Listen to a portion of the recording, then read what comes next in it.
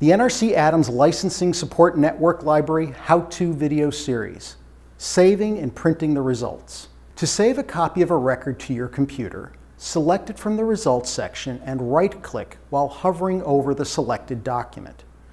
Several options are displayed. Click the Download option. A window will appear at the bottom of the screen. Click on the downward pointing arrow next to the Save button and select Save As. A window will open that allows you to select an existing folder or create a new one. Select the desired folder, then click Save to save the record. To print a document, first open it by clicking on the PDF symbol or title.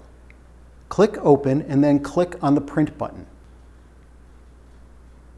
Follow the prompts for your printing software.